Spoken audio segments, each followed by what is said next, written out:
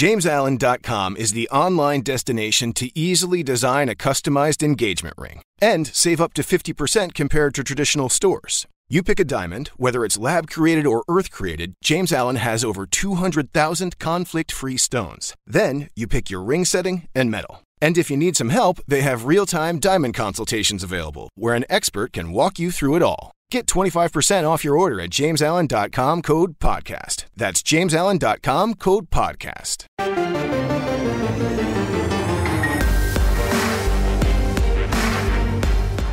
Welcome to the PowerCat Podcast, GoPowerCat.com's Kansas State Athletics Show. Make sure you're subscribing to our show at Apple, Spotify, Amazon, or wherever you get your podcasts. Now, from the GPC studios, here's your host, GoPowerCat publisher, Tim Fitzgerald. Welcome to the latest edition of the PowerCat Questions podcast.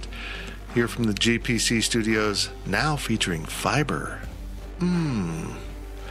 It's really good. Of course, I'm talking about our sponsor, Metamucil. I was about to say. Yep, there we go. Tim Fitzgerald, Zach Carlson, the World Tour golfer. Cole Carmody, the World Tour baseball player guy. And the bartender. You should have said something about poker. Poker. That is Ryan Gilbert right there. The whole crew is here today as we knock out both this podcast and, of course, we'll have the overtime later in the week. If you're not familiar with this format, you ask the questions at Wabash Station as one of our VIP subscribers, and we answer for the world to hear. We try to avoid recruiting on this podcast because that's typically behind the paywall stuff, but today we will wander into that minefield. And what would help you along the way with this recruiting with Kansas State football in particular, is what I'm talking about right now, is a trip to the fridge. Either to drown your sorrows or celebrate the victories on the K-State recruiting front. Get to the fridge and just walk in and say, I need the good stuff. And they'll say, what kind of stuff? The stuff. And after they realize you're not there to buy drugs because they don't sell that, they will then direct you to the wine, spirit, beer, or fruit of your selection. Maybe you just want a really good lime. Maybe that's why you're there. Because you can get all that at the fridge, wholesale liquor at the corner of this and that in the town in which we live. Do they have the new Imodka? Yeah, I don't think they've officially announced what that is. Is that what it's called? I don't know. I just made that up.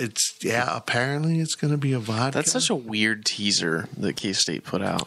Here's a picture of a definite bottle of alcohol that has the word EMA on it. I would agree. It's sponsored by Meow Wallet.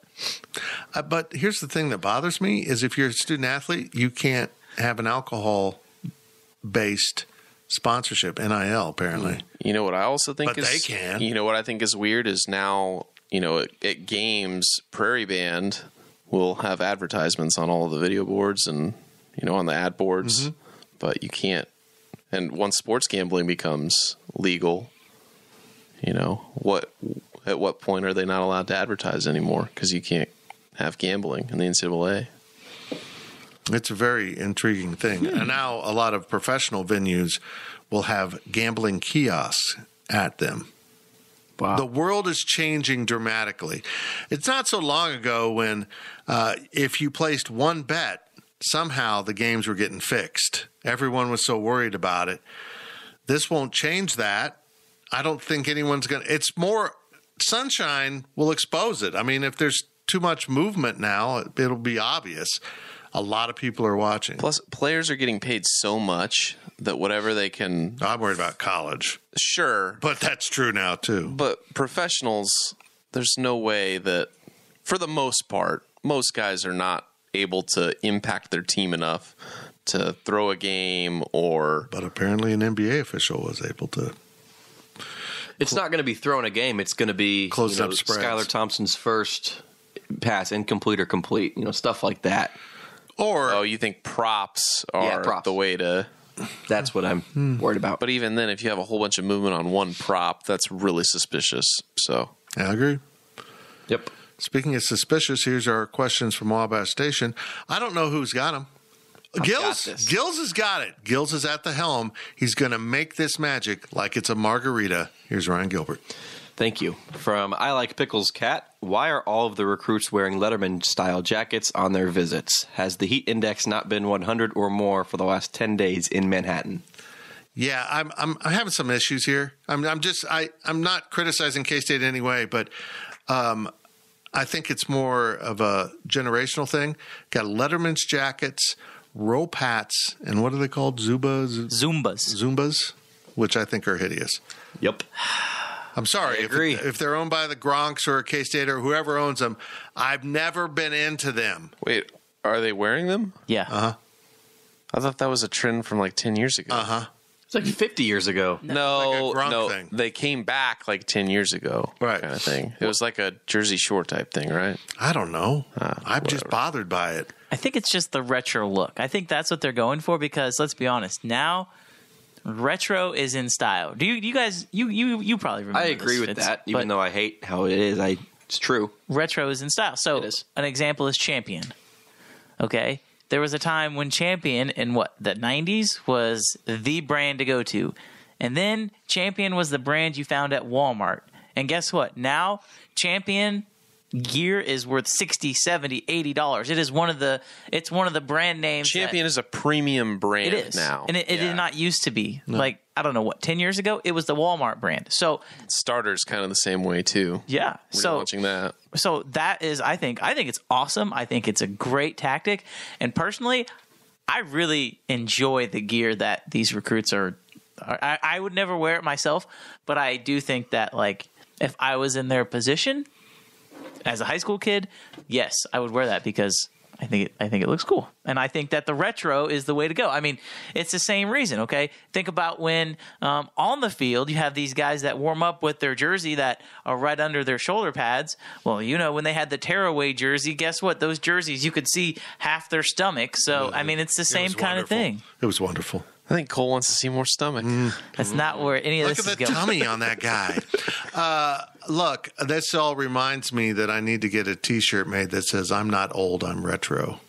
I think that's great. That's awesome. So I'm certain you could go on Amazon right now and find that T-shirt. No, I want it. I want to profit from it. I want to make it available to all the other olds, but I'll have to like message them via Telegraph. I'm honestly surprised I haven't seen any pushback on, oh, those guys haven't earned that letter. They're wearing a letter jacket that they haven't earned. Why are they wearing that? It's part of the NIL. Just give you a letter before you ever sign. What do you think of the hats? I was never a huge rope fan. I had some, but I just never quite. I don't get it. What's the purpose? I don't like rope hats, but the rope hats that they were wearing are not good. They need a better rope hat. The rope was stretched out. Yeah.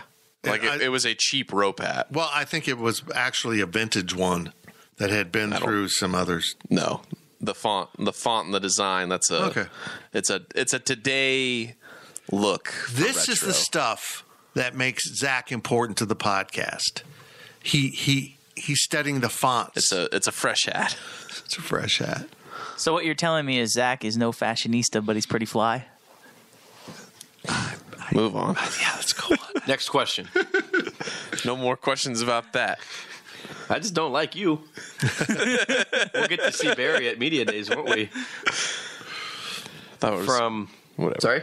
Whatever. Move on. Moving on. From Pelster, I'll save you from looking at my profile history. Longtime listener, fairly new subscriber. First question.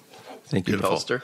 He put that there. I appreciate that. Yeah. If you're a listener and you decide to join, I like that format. Just say, hey, very nice. I'm new, first time. Zach didn't like your texts of choice, their font of choice, I should say. Okay. He wanted a different font. Can you put into context how What? impressive- I have no idea. Okay, go ahead. Read the question now, Gills. It's a clear throat here. Can you put into context how impressive it is for two of Chris Kleiman's first 3 seasons in what is definitely a rebuild to be 8-win seasons? Would K-State be in the running for Avery Johnson, Dylan Edwards, Joshua Manning, etc. if they had 3 consecutive 5 to 6 win seasons? No, they wouldn't. They probably would. And it is impressive. And what actually impresses me is things went off the rails during the pandemic for the program. Every program had different impacts of it. K-State's lack of depth really was exposed there between illnesses and departures and weirdness, and just it was a whole season was out of whack. So to respond from that with another 8-win season it should have been a 9-win season. Let's be blunt here. And that's amazing to me that they still accomplished 7 wins in the regular season and made what I think we all agree was an essential and now proven change was needed at offensive coordinator, not only for play calling, but a lot of this recruiting is an enthusiasm seen by these younger athletes about playing for Colin Klein as their offensive coordinator. There's no denying it. It's really impacted K-State recruiting. Now, to add on to this question, and I appreciate you finally joining the site, if K-State wins 10 this year and puts together the recruiting class we think they're in the midst of doing, it could get really fun, folks. It really could. If they can lock down the state, and not just for 1 year, make it clear to kids, you want to play at a high level, quit going somewhere else. Stay at home where you're valued. Now, I'm not going to criticize Joe Otting for picking Notre Dame. I mean, that's his childhood fantasy school. I get why he did it, but he's going to be just a guy in South Bend. Just a guy from a place with fans, a place where people don't really care, that you're from Kansas. And the fans will also think we could have gotten someone better than this dude from bum, you know what. But you come to K-State, you're a god. You're worshipped by the fan base because you're one of the hometown guys. I just think if they can really lock in on the state and the state continues to produce, because I think high school football in the state of Kansas, this is it's on the rise, and I don't think this is some kind of freak year. It might be high by any standards, but I think they will continue to produce a lot of football players out of the state. The fact that K-State has been able to win 8 games in 2 out of 3 seasons with the talent that they have on their roster currently and the talent that was left there by the previous staff, that is a major accomplishment. You look around at the roster and the guys that were producing last year, what would you say, maybe besides Cooper Beebe, Deuce Vaughn, those are the 2 big names I could think of. Those were the guys that were brought in by Chris Kleiman. Everybody else, a lot of those guys were holdovers from Snyder's staff. And so the fact that they were able to develop those guys who maybe weren't the highest rated recruits. I mean, we think about a guy like Malik Knowles was a late addition to the recruiting class. Daniel Green had some issues. He was a fairly high recruit. But they were able to develop these guys. I mean, Felix Anyudike is another prime example. Now, I understand he was brought in by Chris Kleiman, but another one of those guys who fairly unheralded recruits. So if you can combine these diamonds in the rough, and now you're starting to add guys who have the potential to be really good football players, you're right. That's something special, because that ability to develop, that ability to coach football games is something that Chris Kleiman and the staff has excelled at. I firmly believe the reason they lost the games they did last year, minus Texas, is because the other team had better Jimmys and Joes. Right. I mean, that at the end of the day, they lost to Baylor, they lost to Iowa State because it didn't matter about the X's and O's. The Jimmys and Joes were better. If K-State can find a way, they are finding a way with this current recruiting class. We think that they could potentially have to increase their Jimmys and Joes to be on an equal, if not greater, playing field than the rest of the Big 12 Conference. You're right. That is what makes this so impressive. And I think that's what makes it something to look forward to, because you have a team like Iowa State who they have been getting talent, but they have not been coaching the talent up. That's why they have not been winning. You have Chris Kleiman, who has been coaching the talent up, the little talent that they've gotten, and now you're starting to see that increase of talent. It makes a potential for something very special. My takeaway is get more Jimmys and Joes. Is that right? And they are. Yeah. Cool. They're working on it. It's impressive. And it can't just be a 1-year thing, as I said. It's got to carry over. But I think the message is finally set in. And these kids now, think about it, though. Chris Kleiman was hired when they were coming in as freshmen, right? So their high school experience now is Chris Kleiman football. And now they're seeing the success. And I really think the bowl game had a huge impact on this, seeing the K-State brand kicking the crap out of the LSU brand. Talk all you want about the rosters. The brands were still out there. I think made a statement that, hey, coming to K-State, you can play at the high levels that we see in other places. From Go Stay Kate, how critical is the timing of this in-state football class for K-State? Crucial.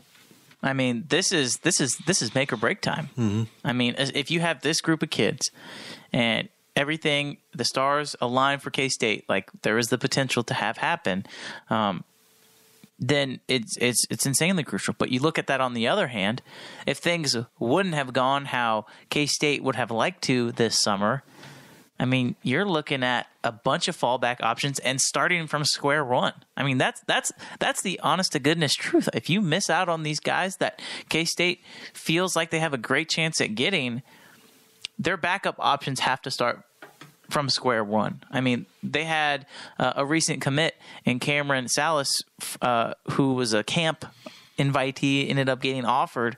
I believe there's only 3 or 4 guys, if that have even been offered from these camps, which typically is a major selling point. It's a place, hey, come on campus, get coached by these guys. If we like you, we'll give you an offer. A lot of the times that leads to a commitment, but they feel like they have such a great chance that they don't have to offer these kids because this in-state class is so good, and it's really come at the perfect time for Chris Kleiman.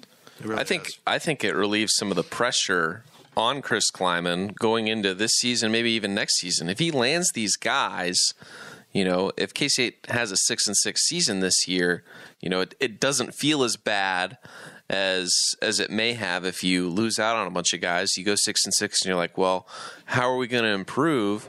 What are we going to do in the future if we didn't get the guys we need? If K-State gets the guys they need, I think that it lifts a lot of pressure. And I don't want to say that Chris Kleiman's seat would be warm, even, if he has kind of a down year this year and doesn't meet expectations, but it certainly makes the fan base feel better about the team going forward, getting these guys, especially in-state guys, finally getting a class where you win, these really good, highly rated recruits that are from your state, get them to stay, which has been the foundation of K-State football for, the last 30 years, is finding guys, in the state of Kansas that are good. And now the state of Kansas, from a high school front, they're getting a lot more respect on the recruiting trail from the services like 24/7. There's more eyeballs in this digital era that, Kansas has guys, and they can definitely play at a Division I level. Alan True from 24/7 Sports did a wonderful summary of the state of K-State football recruiting. You can find it over at Go PowerCat right now. But he mentioned that the last time Kansas State landed 2 of the top 3 prospects in the state was 2004, and they were Matt Boss and Nick Patton, both of whom washed out. And that shows probably the advancement we've made in evaluating talent in the state. Nick Patton was they're both really good high school players, but maybe they didn't project at this level quite the way players do nowadays. And I think the talent's just rising. As more institutions come into Kansas, that is a strong indicator. If Oregon keeps coming in, if Minnesota keeps coming in, and certainly Iowa keeps coming into Kansas City area and around, it's an indication that the talent is level with other places. There just isn't as much of it.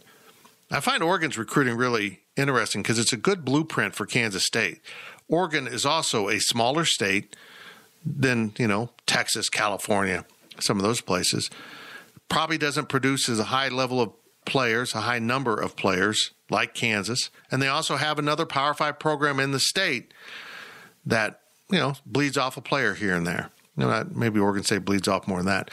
So Oregon goes into like states, apparently, and in Nevada, Kansas, where there's maybe a smaller pool, and tries to leach those kids out. And it's worked, but it doesn't look like it's going to work with Avery Johnson. With Dan Lanning being a Kansas City guy, expect to see Oregon in this area a lot more. Very true. Very true. And I'll be interested to hear more about his pitch, because if you come in with a condescending pitch, I don't think it's going to land right. Wrapping up the first half from Third Gen Wildcat, assuming football recruiting can keep rolling in the directions they appear to be going, how big of a step in recruiting is this year from the past few years? This is enormous. It's enormous. It's hard to measure it right now. We won't really know until 5 years down the road, because we'll see what these kids have done on the field, and we'll see what followed them. But it is a well-needed change. And honestly, bluntly, Bill Snyder never really locked down the state. Did he get great players? Yeah. But also back then, Darren Sproles wasn't as heavily recruited as Dylan Edwards. To find the irony in that, I mean, Jordy Nelson wasn't recruited. He wasn't fast enough to play at Kansas, so he walked on at K-State. It's just crazy to think how the evolution here. Terrence Newman was a track athlete who didn't move the needle on the football field much at all. Mark Semino was probably undersized in the eyes of the big programs and turned out to be a dominating linebacker. You just go back through it, and the foundation of so much what Kansas State's done has been with Kansas kids, supplemented with the Michael Bishops from Texas, the Colin Kleins from Colorado. You go out and, find some other kids that can move into the mix, but you got to have that thread of, this is my home state school, and I'm playing for the pride of the purple. And I know we don't like to talk about KU on this podcast, but I feel like if we don't bring them up in the conversation, we don't talk about those things. If we don't bring them up in the conversation, you're really doing a disservice to how important this class is and how important this recruiting in the state is. I've talked to multiple coaches in the Kansas City area, and the thing that I found most fascinating with this whole class is Kansas has made it sound like they don't believe that you can have a foundation recruiting Kansas kids. They don't believe that Kansas kids can be the foundation of their recruiting class. Now, is that because all the good Kansas kids are going to K-State? Well, maybe that would make a little bit of sense.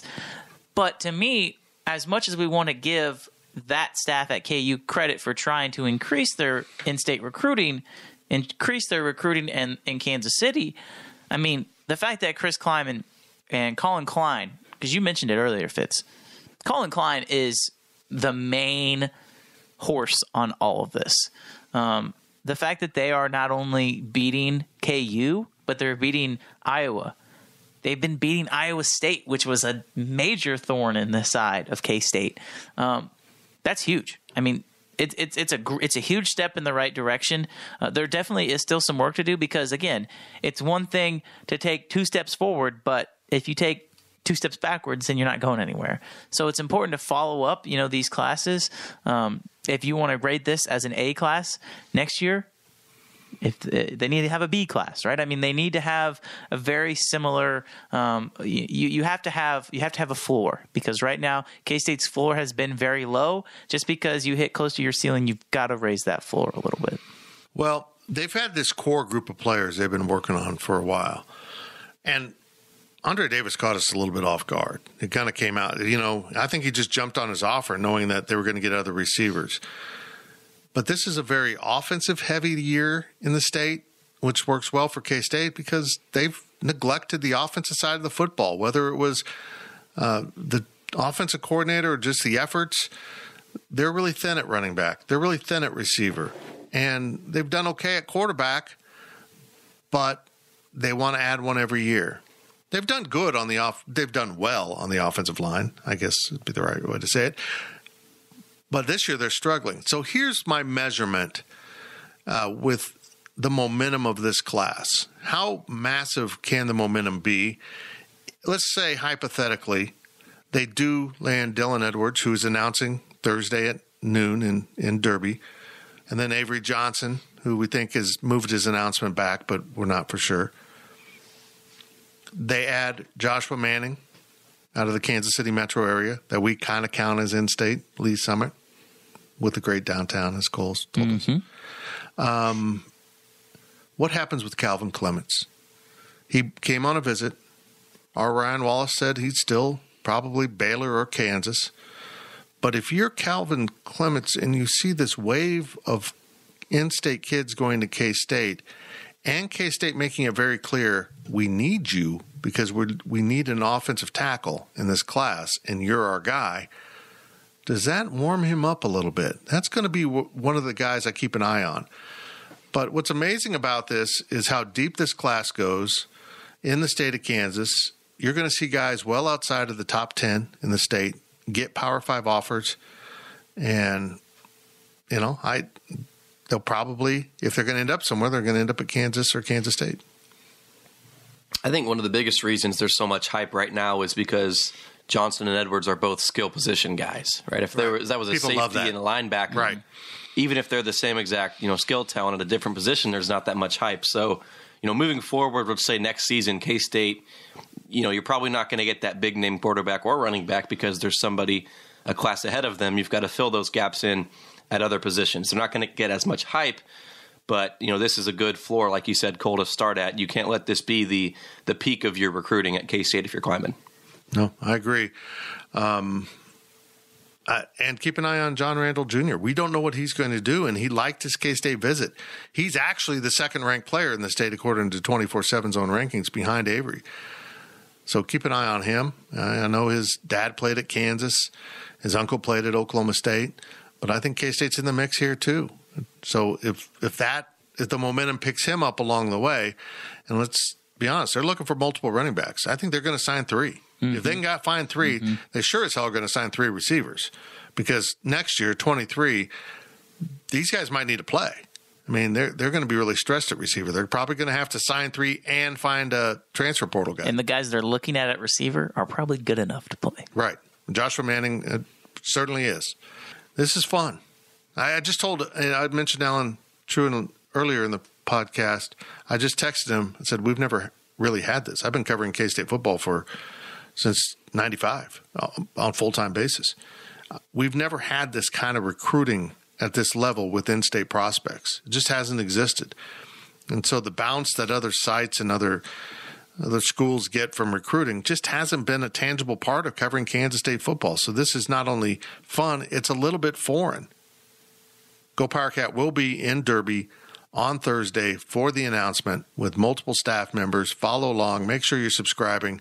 We've got a lot of intel going on to our message boards. We try to keep it on the message boards as best as possible, but Ryan Wallace is absolutely kicking butt on this Kansas recruiting. That will do it for the first half of the PowerCat Questions podcast. On the other side, we'll delve into the future of the quarterback position at Kansas State. And there's a lot more to come, too. We're sponsored by The Fridge, and we will be right back. GoPowerCat.com's PowerCat podcast continues after this short break.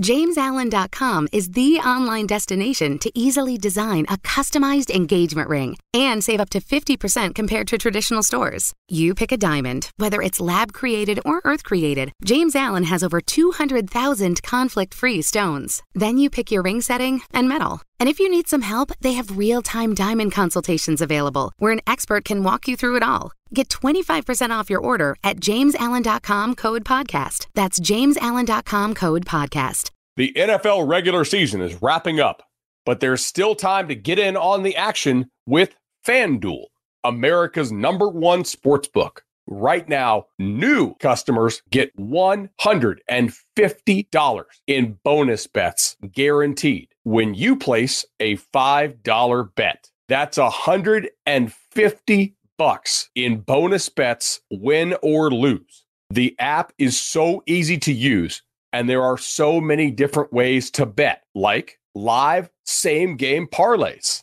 Find bets in the new Explore tab. Make a parlay in the Parlay Hub, the best way to find popular parlays, and more. So visit FanDuel.com/247 and make your first bet a layup. FanDuel, official partner of the NFL. Must be 21 plus and present in Arizona, Colorado, Connecticut, Iowa, Illinois, Indiana, Kansas, Kentucky, Louisiana, permitted parishes only, Massachusetts, Maryland, Michigan, New Jersey, New York, Ohio, Pennsylvania, Tennessee, Virginia, West Virginia, or Wyoming. FanDuel is offering online sports wagering in Kansas under an agreement with Kansas Star Casino, LLC. First online real money wager only. $10 first deposit required. Bonus issued as non-withdrawable bonus bets that expire 7 days after receipt. Restrictions apply. See terms at sportsbook.fanduel.com. Gambling problem? Call 1-800-GAMBLER or visit fanduel.com/RG in Colorado, Iowa, Michigan, New Jersey, Ohio, Pennsylvania, Illinois, Kentucky, Tennessee, and Virginia. Call 1-800-NEXT-STEP or text NEXT-STEP to 53342 in Arizona, 1-888-789-7777, or visit ccpg.org/chat in Connecticut, 1-800-9-WITH-IT in Indiana, 1-800-522-4700, or visit ksgamblinghelp.com in Kansas, 1-877-770-STOP in Louisiana. Visit mdgamblinghelp.org in Maryland. Visit 1-800-GAMBLER.net in West Virginia, or call 1-800-522-4700 in Wyoming. Hope is here. Visit gamblinghelplinema.org or call 800-327-5050 for 24/7 support in Massachusetts, or call 1-877-8-HOPE-NY or text HOPE-NY in New York, or visit oasas.ny.gov/gambling. Standard text messaging rates apply. Sports betting is void in Georgia, Hawaii, Utah, and other states where prohibited. Welcome back to the Power Cat Podcast. Now, let's return to the GPC studios. Welcome back to the Power Cat Questions Podcast, sponsored by our friends at Fridge Wholesale Liquor right here in beautiful Manhattan, Kansas. Although all of our trees are a little bit beaten up now. I had to haul more limbs out of the yard after another smaller storm on Tuesday night, but it finished off some limbs. Tree limbs, right? Yeah. Okay. Yeah. Just making sure. Yeah. There was an arm and some guy's leg, just some random limbs. We're sponsored by The Fridge. As I said, get into The Fridge every time you're in Manhattan. I mean, every stinking time. Just go in and say hello. I hear Fitz likes you guys. You must be okay. More of your questions. Cole Carmody is going to take over. Of course, I'm Tim Fitzgerald. Zach Carlson, Ryan Gilbert are also along hand with two dogs that are being peaceful. A little bit farty, but peaceful at the moment. And here we go. Your questions from Wabash Station, and we started off with the bang. First question of the second half comes from Ohio Power Cat. What is the path to the field for the quarterbacks K-State currently has on the roster, with a possible quarterback being added in 2023? It's competitive. It's going to be competitive. I think Will Howard's a heartbeat away. Yeah. Essentially. I mean, he's there if anything happens to Adrian Martinez. And if Adrian Martinez doesn't live up to the hype and the expectations, I think that K-State has no problem putting Will Howard in whenever they feel like it. But beyond that, I think Jaron Lewis is after Will Howard. Jaron Lewis is third string. I think he still is, but I think you still get, if you get to that point, you're still worried. And I think that the day that Avery comes in, I think that he's at least level with Jaron and Jake, in 2023. So I think that, I'll say it now. I think that if Avery Johnson commits and comes to K-State, I think that he will be the backup quarterback on the depth chart. First game 2023. I'm not going to disagree with that. I think their idea will be to get him 4 games. But I think if you're Colin Klein, you're hoping it goes Adrian Martinez, Will Howard, Avery Johnson. And I know a lot of you are like, Jake Rubley. No. Well, Adrian's gone. Yes. No, this season, Adrian. Got you. Okay. Then Will Howard. Yes, okay. And then that was a year by year and not a depth chart. Right. Thank you. Yeah. Okay. Agreed. And the gap between Adrian and Will is not that big right now. It just isn't, folks. I know he's struggled in games in the past, but I think we're going to see him continue to have the game slow down for him, a little bit less panic. I think that's what it is. I think it's all pushing when he gets into a game situation, and he doesn't show that in practice from what we hear. So if he can get over that hump, it'll be enormous. And I think Colin Klein will benefit him too. I think they're very similar, even though Will, I think, has got a better arm. That doesn't say much because Colin didn't have a great arm at all. But I think he has an understanding how to coach these kind of guys. Now, if you're out there worried about Jake Rubley, he's got a lot to prove. He's still got a lot of things he's got to accomplish before he can be considered in the mix at quarterback. They're right. He's probably number 4 heading into this season. It shouldn't be that way. But again, he's a cautionary tale about recruiting rankings and actually having to get to work and accomplish things at the college level. If you don't show up and get your work done, I don't care how many stars you carry, you ain't going to play. He's talented. Let's throw that out there, right? So maybe this Avery Johnson or whoever comes in at quarterback for 2023, that could help him. I mean, like, we've sat and talked on this podcast a lot about, you know what? It's time for Jake Rubley. It's time for him to go, right? It's time for him to show up. It's time for him to go to work, get in there, and prove himself. And depending on the type of kid he is, you know, we haven't had a chance to talk to him because he just hasn't been on the field, right? So we haven't really talked to him. But we'll find out what kind of kid he is, because there's two ways this could go. He could see the quarterback that's on his heels coming in next year, and he could feel like, crap, I need to get out of here. I need to go somewhere I want to play. And honestly, I don't think K-State fans would be too sad. Or some would, sure. Or he could take the Will Howard approach and say, hey, I'm going to fight through this. I'm going to earn a spot, because guess what? The taking is still there. You could very well see Jake Rubley as the starting quarterback next year. Now, I don't know if that's necessarily going to happen, but if he takes major steps forward this year and they feel like, you know what, we still like Will, guess what? Will Howard is big enough to have a Sammy Wheeler type position transformation and play tight end. I don't think that's out of the question, especially if they feel like Jake Rubley has developed a lot and they feel like he has a potential at the position. Now, all that being said, do I think that's likely? No, I don't. But there is a way for Jake Rubley to see the field at K-State. There just is. I mean, anytime there is a change in quarterback, there will be a quarterback battle. And Jake Rubley will surely be considered in that if he is still around in Manhattan. Well said. I agree. Okay, next question comes from El Camino Cat. Switching over to basketball, is Marquise Noel poised to have the greatest statistical season for a true point guard in K-State history? Is 14 points and 6 assists per game too optimistic? Would that be the greatest statistical season? Is that really the greatest statistical season for a true point guard? Isn't Jake Pullen a point guard? Yeah. Was he considered would you consider Jacob Pullen a true point guard? No, he scored a hell lot. Yeah. I mean, he ran the point. Clemente is more similar to Noel's style of play, though. Yeah, that's true. And I don't know how Noel can pass his legacy unless they make a run to the Elite Eight or better. Statistical season, though? I mean, if that's what we're looking at. I don't know if this question is asking, is 14 points and 6 assists the best game statistically, or the best season statistically as a K-State point guard. I don't know who who El Camino Cat would be referencing with that.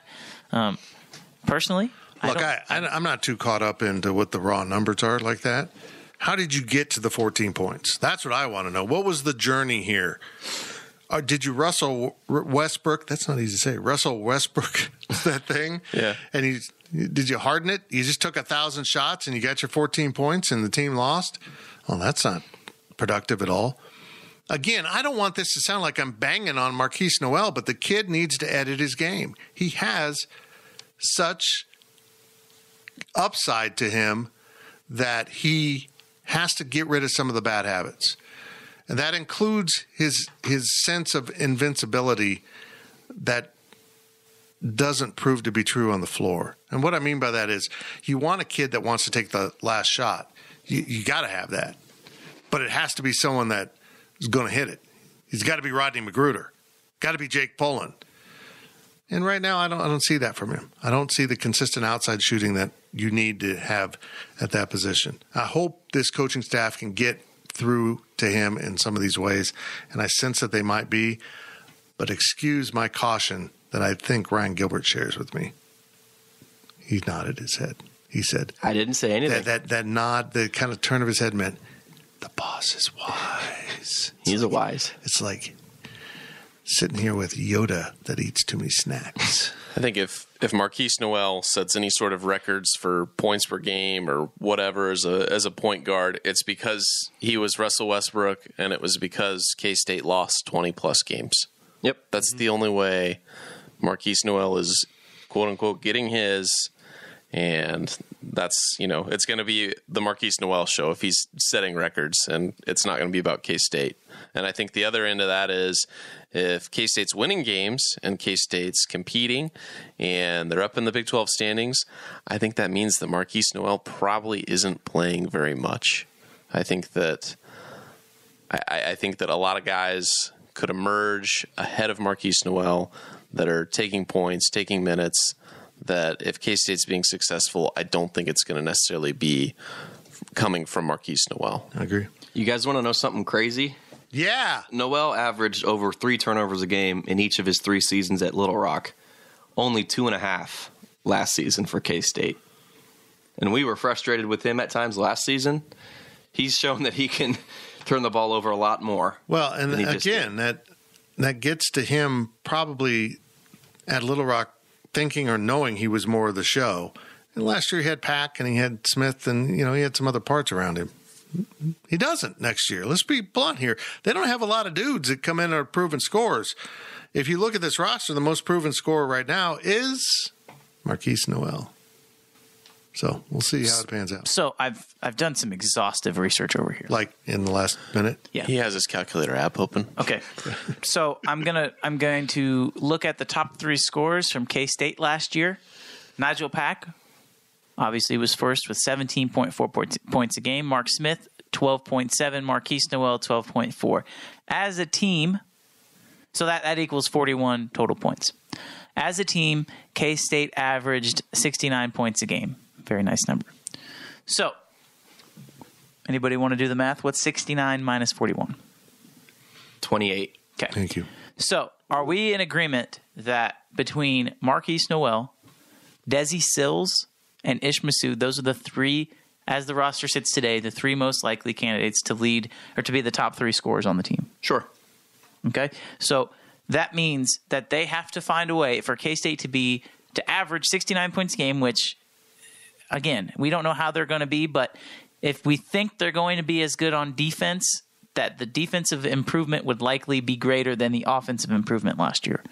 I mean, that's if that's what we're looking at, that's probably the most likely scenario. So let's say K-State wants to average 69 points a game and grind out every single game, which I don't think K-State fans would be very ideal with, but either way, let's say that happens. 70 points a game, 69 points a game, pretty average in college basketball. So that means that they will have to find a way in order to have your top 3 scores, if you want it structured like last year, to have 41 points.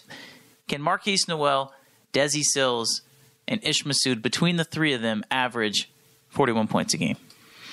Good point. Because honestly, I don't think that Marquise Noel averaging 2 more points a game to what he averaged last year would be that terrible of a thing, especially if you have a Desi Sills who can maybe average the same amount. Because let's be honest, he was a proven scorer at Arkansas State, and he was a proven scorer at Arkansas too. I don't think it is that wild of an idea that Desi Sills can have a Mark Smith type season. I think they're very similar players. I think Desi Sills maybe is able to get to the cup a little bit better than Mark Smith was, and he was pretty good at that last year, right? They couldn't rebound the ball last year. Mark Smith averaged 8 rebounds. I don't think that's going to be an issue this year with the length they have. So there's lots of different factors that looking at this roster, but I think in order for K-State to be good next year, they have to take the money ball approach. And I've talked about that on this podcast before, but it's not about how do you replace 17 points in Nigel Pack. It's how do you disperse that equally amongst the guys that you have coming onto the roster. And so if Marquise Noel goes out and averages 12 points a game, 14 points a game, and can limit the turnovers, I don't think that is that wild you should expect that improvement. 14 points a game and 6 assists for your point guard, especially when your other point guard just left to go to Miami. That's 2 points a game better and 1 assist better. I think he can realistically do that and play a more condensed style of game. I really do. And I want to add, I think David Gason's going to be a player. I mean, he was trapped on the depth chart at Virginia Tech. I think he's going to surprise people. I think he's got some serious game. I don't think that K-State's going to have 3 scorers score whatever, how many points that what your hypothetical situation, whatever. I don't think that'll happen. And if I'm a K-State fan, I don't want that to happen. The way Tang recruited these players, you want, Colbert to come in, score a few points a game. Like you mentioned with Gasson, you want him to score 5 a game, right? You want little pieces contributing throughout the roster. You don't just want Noel and Masood and Sills to be your only scorers. I think the staff really emphasized having guys that can score throughout the roster and not just stockpiling it at the top of the list. It just opens up a Pandora's box of things, and the more that we sit here and talk about it, the more that I think you can look at it from different lights, right? And last year we weren't able to do that, so I just think that's important to keep in mind. Good. Next question, staying on the basketball topic, comes from K-Ned. Last season, Bruce Weber played 9 players 10-plus minutes per game. Please compare the top 9 players from last year to the 9 players on next year's team. Is the overall talent, offensive and defensive, elevated? I don't know about defensive. They're going to be extremely long, and that always helps. Yeah. I mean, if you start trading out this guy for that guy, this guy for that guy, you win every battle, in my estimation, until you get to the very top. And then there's no comparison. There's no Pack. There's no Smith. There isn't. I mean, and even if Noel's better, even if Masood's better, let's lay it on line here. They need to go find a dude still. They need someone that is a more natural, free-flowing scorer. And they've missed on those opportunities. I don't know where they're going to find them, but by God, they need to find one. And I think they know that. I think they know they can't win at a high level by committee. You can win games. You can be comparable to last year's team and maybe a little bit better by committee, but you're not going to take that big step that K-State fans would like. And I thought they were going to take, but all the early optimism has turned into nothing, but I am still incredibly optimistic about the future. They're getting 4- and 5-star recruits to come to Manhattan, Kansas. Yeah, I know Bruce Weber recruited some guys and maybe got a guy here or there to come to visit, but it never was tangible. It never was, people. There was no closing there. It was never going to happen. These guys know how to close, so let's see what happens. So, do we want to do this player-by-player basis? Because no, I don't. No. I mean, I understand the question. I answered it. I think until you get to the top, it's better all across the board. And even then, I mean, like I said, I think you could very well see a Desi Sills-like season with Mark Smith. I don't think that's out of the question. It's very similar. A Mark Smith-like season with Desi Sills. Yes, thank you. Very similar situations. But there's no way you look at this team, minus the top 3 guys from last year. There's no way. I'm sorry. There's no way you can look at this team that K-State has right now, the 6 other guys, and say the 6 guys last year were better. Because you want to talk about being unproven. Those guys last year didn't prove anything. Mm-hmm. They didn't prove anything. So, yeah, I'm sorry if I feel like just because they have more potential, because we don't know what they can do, I feel like giving that group the nod over last year's group that has to be the only answer. Like every single player, higher potential than this bottom 6 last year. Generally speaking, with Weber, it didn't matter how hard you wanted to work, off the court, in practice, whatever. You're going to play, unless you are totally in the doghouse. You're not going to be worrying about not starting. I think with Tang, it's going to be a lot different. You've got to be putting in 100% effort every day off the court, in practice, in the weight room, all that stuff. And if you're not guaranteed a spot on the roster. And with Weber, it felt like you were, unless you really, messed up in a big way. So these guys are working a lot harder than any player probably ever did under Weber. That's not a knock on those guys, but the standard is just so much higher. So I don't care how we want to compare this season's roster to last season's. Ignore the X's and O's that I think Tang is going to really thrive with just off the court. I've mentioned it. Hard work beats talent when talent doesn't work hard. So I'm not concerned about the roster at all. They're going to be competitive in every game, even if they're going up against Kansas or whoever the best team is in the Big 12. Are they going to get blown out by 50? No. Are they going to win the game? Probably not, but they're going to be competitive. Very good. Okay, last question of the podcast comes from Emarica? I'm Ron Burgundy. What is a realistic scenario concerning additional Big 12 expansion? How does it come about? How many join, and who are they? Well, I think they're still looking. Sadly, I think they're looking at 14, which makes no sense. Makes no sense to me. Why would you do 14? Just go to 16, 12 or 16. 14 has been a nightmare for the SEC and Big Ten, so let's do it too. And they're all both going to get out of it. I'm confident that the Big Ten's going to add elements. They're probably from the ACC if they can get them out of there, but I'm confident of it. It's not going to be Kansas and Iowa State. What good would that do the Big Ten? It wouldn't do anything. It lowers their academic prestige. Yeah, that's really counting on the recruiting trail right now. They need to go to 16. I really believe that the conference needs to take that risk. They need to be – Conference USA tried it, but, I mean, it was a bust because it's a low-profile conference. I think if you're 16 from coast to coast, covering every time zone, you got an ass-kicking media rights package you can present to someone. You can say, look, we're going to give you inventory in every time zone. And we have so many games, we can shift some to Thursday. We can shift some to streaming for that platform. I think it's a powerful incentive to someone for an entity such as CBS, since we're affiliated with that, I'd hope it'd be CBS, to sink its teeth into. Kind of a backbone. You know, maybe they want Big Ten games. Well, that's great. That's great for the Big 12. Go get that Big Ten game. Go get that, maybe the big noon kickoff with Ohio State once in a while, and then back it up with Kansas State and BYU after that. I think we're going to find that people respond to this. I just saw a tweet, speaking of Ohio State, a tweet from an Ohio State fan or media person, I don't know, that said, with all the logos of the new Big 12, minus Texas and Oklahoma, how fun this conference is going to be. I think the nation is beginning to realize this conference is going to be fun. Now, if you add in another East team and 3 West teams, particularly if you can you can steal from the Pac-12, which I think is on the table and what they're eyeing, man, you got something. And I don't know if it's Memphis or South Florida or someone we don't even imagine.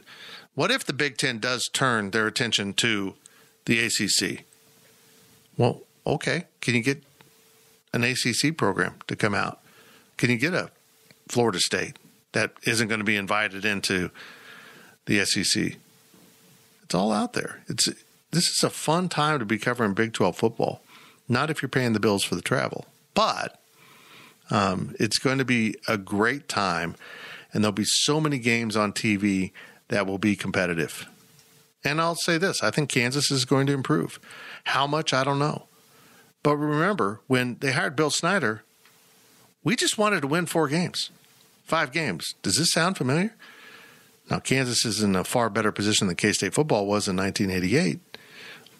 But it's there. If they can get to win in 4 or 5 games, make more games competitive, at the very least, be more competitive. Beat Texas every time you can until the conference alters its membership. I'm all in on the new Big 12. And it's not just because I'm cover it and I need to be optimistic. I think it's going to be a blast. And it's going to be hyper competitive. Mm-hmm. Now, some will spin that as weakness. That's okay. We know it'll probably be strength. Cincinnati is positioning itself to be the football power. You see their recruiting class? Mm-hmm. Mm-hmm. 5th in the nation. They're in a hotbed. Ohio is a great high school football state. I'm fired up. I do hope they add more in the West. And if it's not Pac-12 teams, if it is Colorado State and San Diego State and I'll say UNLV, I'll still feel good about things. Because, folks, the lessons of TCU, of Utah, of so many other programs that have had the opportunity to suddenly get Power 5 money, it's real. You change everything. I don't care what Colorado State's been in the past. Give them Power 5 money, and they will surpass Colorado in athletics. They will, because they care. They want to be good. It's more of a college environment. Went on a long time, but yeah, I'm fired up about the new Big 12. I think Bob Huggins said it best. Why settle for UNLV when Arizona and Arizona State are available? Did he say that? Yeah, it's something like Something it. like that. Very, very similar. But, I mean, my thing is, I think that the Pac-12 is, prime for picking. I think that you can probably even get better schools than Arizona and Arizona State. And, you can throw in Utah. I know that you just dogged on Colorado, but I think Colorado would come back to the Big 12 in a heartbeat. I think even if you look at the other Power 5 conferences, if the ACC is getting purged by the SEC and the Big 10, who's to say that the Big 12 can't grab a couple schools there that may fit well? They fit well with West Virginia, fit well with Cincinnati. A team like Pitt. Pitt's not going to the SEC. Pitt's not going to the Big 10. They might want to be with some geographical natural rivals. Pittsburgh. There's teams. He'd be so happy. Gills would love it. There's teams out there. Virginia Tech. Is Virginia Tech good enough to get into the Big 10? No. Does the SEC want Virginia Tech? Probably not. Does Virginia Tech want to be in a lessened ACC versus a Big 12 that, you can, like I said, you've got that kind of regional basis over there with West Virginia and, some natural geographical rivals. I think that there are some schools that you may not consider as being on the table for the Big 12 to take right now. But I think that if, after a couple of years of this new Big 12 without OU and Texas and with the 4 new schools, and if everybody's seeing seeing success and the money hasn't fallen off, I think that you could position yourself well to say, hey, come check us out. You're going to make more money. You're going to be happier here, and you're going to be able to compete for championships because we're a great league. I think that selling yourself short on wanting, let's go get Memphis, let's go get Colorado State or whoever, it's fine. Those schools I think would be fine in the Big 12 if it came down to it. But don't sell yourself short when there are some Power 5 schools that I think would certainly be a lot happier in the Big 12 than where they are currently. Let me add this. My good friend Oldfellow sent me a couple links today to some stories. And one of them was quoting Chuck Ninus, former Big 8 commissioner, interim Big 12 commissioner, and czar of college football. I mean, everyone just loves Chuck Ninus. Talking about how what a mistake it was for Nebraska and Missouri to leave the Big 12, that it's damaged them. They're complete outsiders in their conferences. And I agree with that. And he also said probably Texas A&M too. Texas A&M would have been highly competitive in the Big 12 if they hadn't left. And if those teams hadn't left, schools hadn't left, we wouldn't be seeing Oklahoma and Texas leave. I agree with it. And then he just said, let's not even discuss Colorado, basically. Because Colorado was always an outsider in the Big 8. Mm-hmm. It was a cultural outsider from the very start, but it's become more so now. They don't care about athletics at Colorado. It is such a Pac-12 mentality there. I don't want them back. I would love to have Boulder back. I love the mountains. I love all that. But I'll take Fort Collins if that's the play. I mean, if the play is add Utah, add Arizona State to be with BYU, that's incredibly solid. You've solidified Utah and Arizona. But I also think the play might be a little bit different. I think Arizona and Arizona State's arrogance have turned off some Big 12 people. And they might go, okay, well, you guys have fun. We're going to take Utah and, maybe Colorado and then Colorado State. And you've got this continuous flow now from Kansas to Colorado to Utah. It makes sense. Makes sense to me. But as we pointed out, if the ACC starts getting cherry-picked somehow, that the media rights contract is tested, and that's really what, we've seen this. Money will get you out of anything. And that's so true. I mean, when it comes to realignment, money will get you out of it. If the Big 10 wants Virginia and North Carolina, like I think they do, they can make it happen. If the SEC wants to go to 24 schools, which I wouldn't doubt, They can take 4 teams from the Pac, 4 teams from the ACC, and have their super conference. But if that happens, then you have really good options in the East. So do you have BYU out west and you add Utah and slide, heaven forbid, Tech and Oklahoma State or K-State into the Western pod? Would kind of suck, but, I mean, that's also tangible. A lot of things on the horizon. I'm eager to find out who they add as the Big 12 commissioner. I hope it'll be introduced at Media Days. We'll all be there. I wasn't going to go, but now I'm thinking, if they're going to have the commish, I probably need to pop off. Ooh, this is news to me. Yeah, I think I'm going to go. Ooh. But I'm going to sleep in the back seat and you guys can drive. I'm not going to be sleeping. I'll sleep with you. Thank you. We got to get out of this podcast. I'm looking forward to it, Gills. Thanks for listening to the PowerCat Questions podcast. Remember, the overtime arrives on Friday. The Life of Fitz will arrive on Sunday or Monday, depending on when I get it. Don't know who it's going to be this week. I've got next week's guest all lined up, or 2 weeks from now. But you know what I'm saying. It gets so confusing. My life's very confusing. I'm going to shut up. Thank you for listening to the PowerCat Podcast. Make sure you're subscribing to our show at Apple, Spotify, Amazon, or wherever you get your podcasts. PowerCat Podcast, all rights reserved, gopowercat.com.